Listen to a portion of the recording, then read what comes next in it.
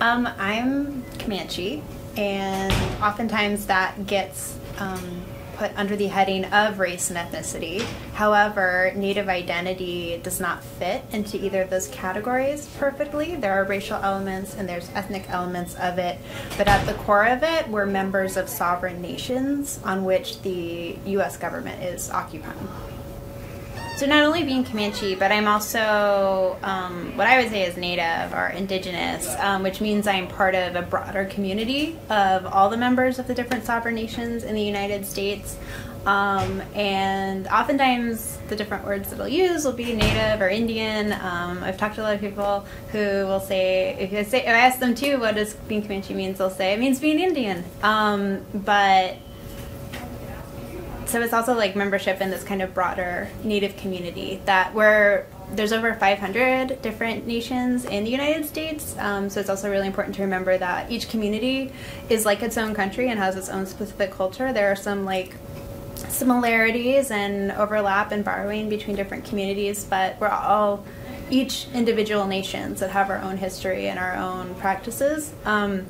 But we are all also a part of the general kind of broader Indian community in the United States. But I will note that if you are not Native, be careful of using the words Indian or Native, because I don't mind when other Native folks use the word Native, but often, and depending on the person, a non-Native describing someone as Native can come off a little weird or awkward, and definitely don't use Indian if you're not. As an enrolled member, it means that I am legally recognized by the U.S. federal government as being a member of an indigenous sovereign nation in North America.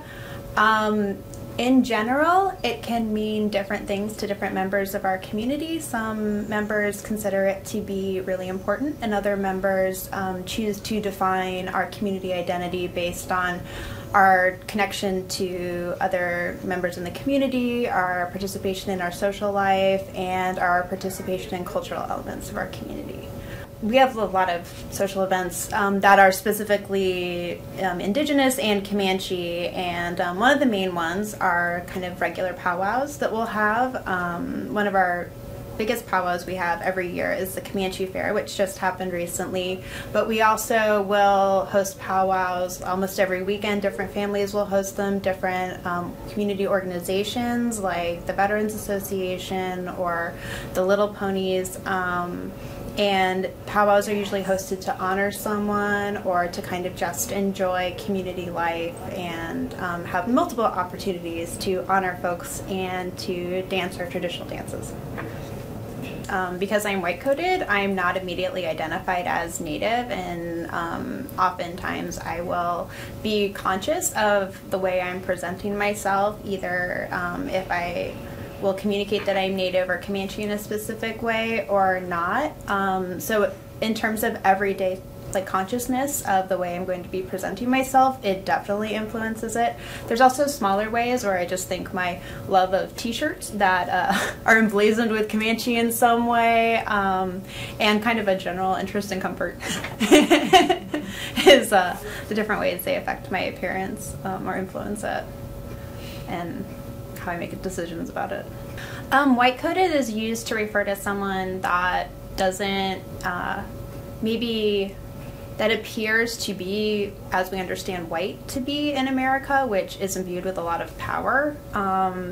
And because my racial and ethnic background doesn't even fit into those categories themselves, it makes it even more complicated. But it basically means that my Indigenous identity is not immediately present or obvious to people. So I will get treated as a white woman in society. One of the other ways that being Comanche influences my everyday appearance is that it also shows a self-identification that is really important. It's an important aspect of Native identity in that you're choosing it, since oftentimes we've historically not been allowed to. So in particular, when I'm in Lawton, where my community is headquartered, I will choose often to wear more beaded earrings, to do other small little symbolic accessories that show I'm Comanche. And part of that is so that other folks who don't know me down there can know that we're a part of the same group. And the other really important part of it is to show that I'm choosing this identity, that I'm not someone who's Comanche like on the books, but is not choosing to really associate myself with kind of our community and our different cultural elements. And then when I'm not in Indigenous spaces, I oftentimes will potentially wear a t-shirt as a way to communicate it, but sometimes I'll just choose not to really show any aspect of my Native identity overtly, because a lot of times it will lead to more uncomfortable questions or maybe emotional aspects of my identity that I don't really want to engage with casually, or it often gives me sometimes knowledge that of what is being talked about for different Native folks when we're not in the room. Since I'm not like easily identified as Indigenous, I often get to kind of fly under the radar and be in spaces where Native folks are being talked about, but the assumption is that they're the other and they're not present in the conversation. I don't know if I have a particular example of when I've been wearing something that indicates my Comanche identity and then something that's followed. Usually what happens is, depending on who I'm talking to, I will offhandedly mention that I am Comanche or that I am Indigenous. And if I do happen to be wearing a t-shirt or something that indicates that, usually that will be a later thing where I'm like, yeah, no, I'm, but the main microaggression I experience is that when I do tell someone who's not Indigenous that I am and what member of what community I'm a member of, the question I will get asked is, well, how much are you? Which, in terms of Native identity, there's no like how much. There is a blood quantum for our enrollment, which is a fraction based on U.S. government guidelines of like some really racist history with ideas of DNA and genetics and the way that all works and how you could potentially. The U.S. government believed that they could dilute Native identity enough to basically wipe us all out. So that's where the blood quantum comes in. So I do have a blood quantum fraction, but that doesn't signify the amount of Comanche I am. It just signifies it for the U.S. government in their intention. But a lot of times folks don't know that that can be a really offensive question if you ask how much you are something. It's equivalent to asking, yes, but where are you really from? The Comanche community has a really rich traditional dress. We often term it as regalia or by the specific name of the outfit. Also, just something to be cognizant of, there are a lot of Indigenous folks who find the term regalia to be a little offensive because it compares it to kind of a different style of dress than what our traditional dress is inherently, which is based more in spiritual practices and religious practices, as well as cultural practices. It's not, regalia often implies like a sense of royalty or like a dress up or a fancy dress, whereas traditional dress is kind of inherent to also Comanche like religious identity and cultural identity. But yes, we have a lot, and it can take many forms. And our two primary that I have been looking at and I'm interested in are our tea dress, which is a cloth dress that's in the shape of a T that Comanche women wear, and the buckskin dress, which Comanche women wear. And then Comanche men will wear a buckskin shirt and buckskin leggings, as well as a lot of other different accessories. And or for gourd dancing, they will wear like a patterned shirt or a ribbon shirt. And some of these different elements, like the ribbon shirt, have been taken from other communities. But yeah, the buckskin dress and tea dress are inherent to us, as well as headdresses.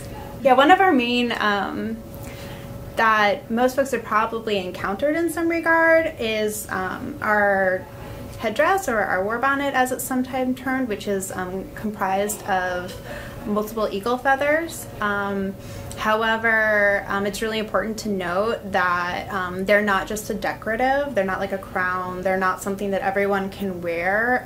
Different bands in our community have different ideas on whether or not women can wear eagle feathers, who's allowed to wear eagle feathers, what do eagle feathers signify, but primarily eagle feathers are something that's gifted to you because you've done something honorable. So wearing a headdress of multiple eagle feathers really signifies like the actions and the service you've done for your community or the larger community in the United States. So it's not something to be seen as an accessory or part of a fun, like, I don't know, concert attire. It's something that has a lot of significance and meaning that I could compare it to different medals you would wear if you were in the United States military, that while like fashion often borrows, but for the people who have earned those medals or who have earned their stripes, have a lot of significance and a lot of meaning, and kind of using them as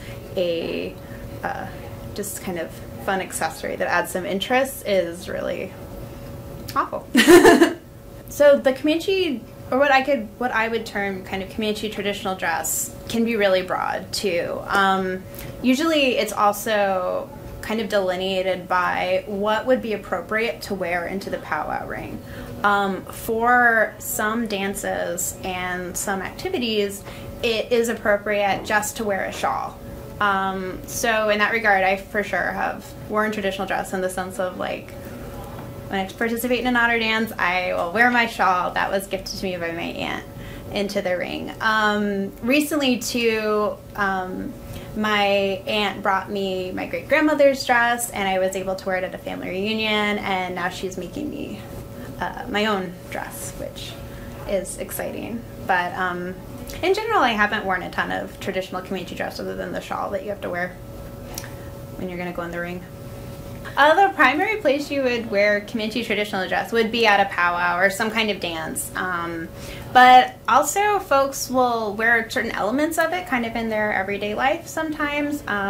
There's a kind of nationally recognized day called Rock Your Mocks, where like all Indigenous folks will try to wear the moccasins that they have, which if you want to count moccasins as traditional dress, that can be it. But primarily the true dress that has ritual and spiritual meaning to it would be either in the powwow ring or if you're participating in a particular ceremony.